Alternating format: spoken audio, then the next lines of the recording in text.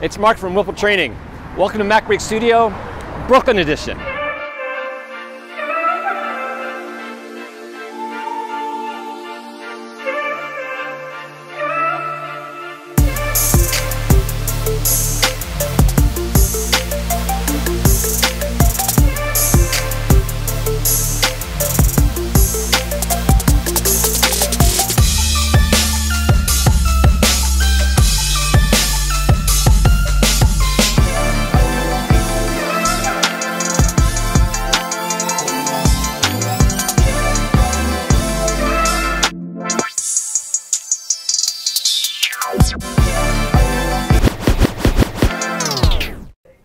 I know.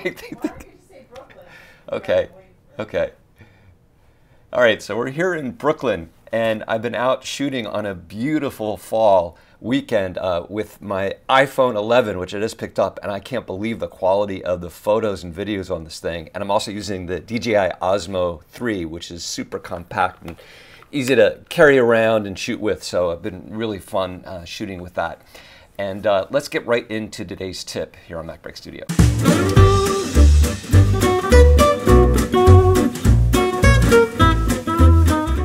So last week, MotionVFX released a new plugin for both Final Cut Pro 10 and Motion called mPuppet. And if you've ever used After Effects, you're going to know what this is right away, because After Effects has a puppet tool, and it's something that I've been wishing Motion had for many years now. So I'm very excited about this product. It's basically a mesh warp. And Stanislaw has made some really great tutorials, which you can view right here. I highly recommend you check these out. But let's jump in and play with it. Okay, here we are in Final Cut Pro. The first thing to know about mPuppet is that the object you apply it to needs to have transparency to work effectively. So my first example, I just have this little character that I downloaded from 123rf.com, a stock site. Plenty of stock sites you can find characters like this. I opened it in the preview app and used the instant alpha to pull the alpha channel out very quickly. You can see there's still a little bit of background there, but as long as I put it on a light background, it should be fine. I've also dropped into my timeline a generator, just the custom generator. Go over to titles and generators and go down to solids. I use the custom one and set a color. So good to be in here because mPuppet is actually a generator in Final Cut, and that's where you need to go to get it. So I'll press X to set a range. There's two versions, one normal one or standard one with motion blur. I'll select the one without motion blur just for performance and press Q for Connect Edit. And there we go. So how it works is really simple. So Command 4 for the inspector, and it's asking, hey, what do you want to use? So I'll click on the well, and I'll go back to my library and select this guy and say apply clip. There he is. By default, it makes it kind of small, so I'm going to scale that guy up in the inspector here. And then there are some simple controls, just 4 of them, and obvious directions. Click on the image to add handles. Notice if I move my cursor over the object, it highlights to indicate it sees it, and this is the thing to affect. The default tool is to add handles, and I'll just add one right to his head by clicking, and right now it doesn't do anything. You need another handle for it to work, but let's say I put one down here at his neck and then click the one in the top. You can see I'm getting movement already because it basically creates a little mesh on him and allows you to move these things. So let's keep going. I'll put one on his hand. It's good to have ones on the joints, and if I want to lock his feet down, I can put ones down here and maybe one at his midpoint. And then right away, anything I drag on will basically warp this character. And you can see I can quickly and easily create some movement here. I'll add another one on his shoulder. And I'll add ones on his knees. And if I really wanted to lock his foot down, I could add another one here so that the entire foot stays on the ground. If you want to get rid of one of these handles, just click this little icon here, the next one over, and you can click to remove one. It's that simple. So you set up a few of these handles and you can get rid of them, you can add them. It's very flexible here. And then we go into this Mesh A group. And you can choose the mesh density. If you want to see it, you can click this last icon right here, which will reveal the mesh. And depending on what you're trying to do, you might want to change how dense it is. So does this average by default? It can make a much looser mesh, and that'll affect it differently than a very dense mesh, where it will have a different impact. I'm just going to go back to average and then pop open handles. And I'll also turn off the mesh. So each handle has X and Y parameters as well as a depth parameter. We'll come back to that in a moment. And here's really all you have to do. I'll move my playhead to the start of this clip here, and I'm going to set keyframes for each of these handles just by clicking. And then I'll move somewhere in the middle. I can always change these later. Now anything I do will create animation. So for example, I can tilt his head to one side a little bit, and I can just sort of play around and see what looks good, what looks interesting.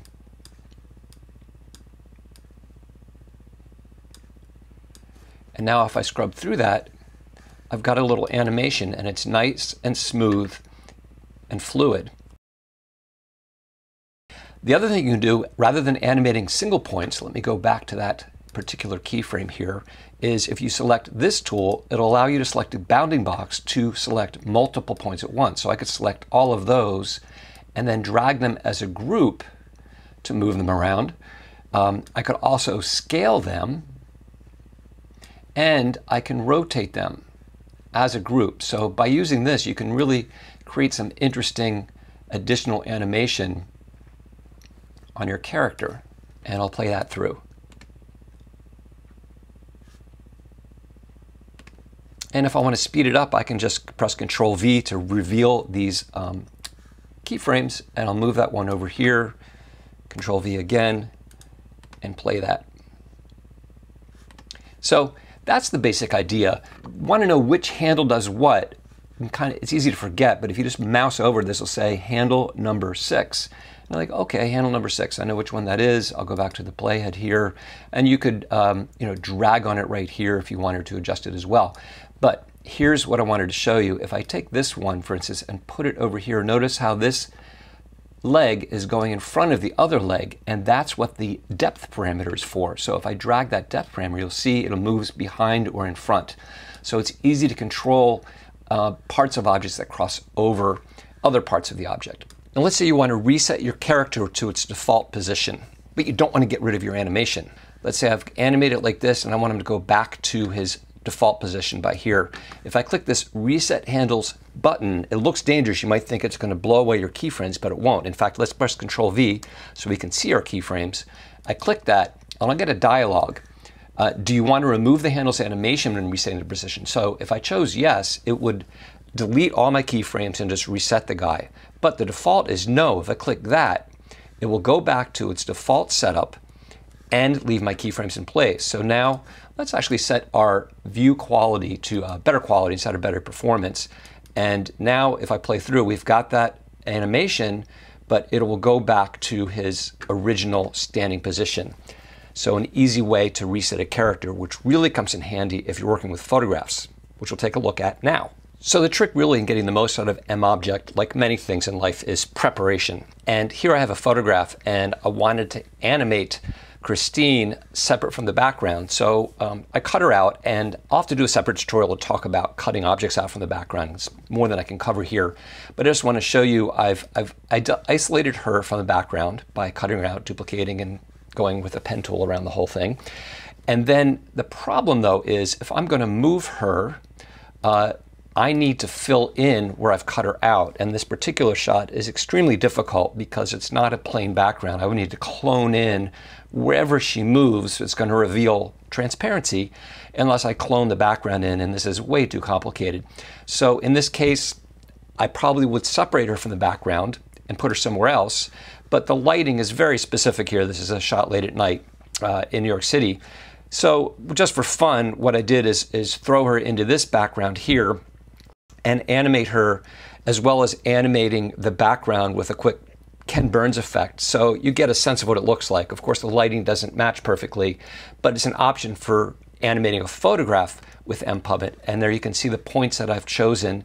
And the thing that you need to be a little bit careful about, when you move a human being, you can start to create distortion that might be fun on a little character, but with a human being, you have to be a little careful about creating something that doesn't look, a little bit crazy. But if you do very modest movement, you can create something that just adds a little bit of dynamism, as they say on the MotionVFX website. It's actually a good word for it, to a photograph, especially when you combine it with some additional movement. So kind of fun way to animate a photograph. But I wanted to do something where I was able to isolate the character from the background or photograph from the background and still show that background. But I needed some help. And where was I going to find that help? In Brooklyn. Alex Goldner. Alex has been involved with motion back from the beginning, Final Cut Pro, great guy, developer, lives in the UK. I live in the Bay Area. We both happened to be in the New York area at the same time and managed to get together in Brooklyn, had a nice chat, and then he was a great sport and willing to help me do a little shoot, so we had something that we had experimented with animating with mPuppet. We found an interesting background and took turns jumping in front of it, recording with the iPhone in the slow motion setting in order to be able to pick a good frame to use, to cut out, to use with mPuppet. We made sure to include a shot of the wall without either of us in there, so we had a good clean plate to work with. Then on the plane ride home, I cut each of us out of that background in Photoshop. Note you could also do this in Affinity Photo or Pixelmator or other graphics applications. I then took those individual cutout elements and dropped them into mPuppet using both our background plate and played around with some other backgrounds as well.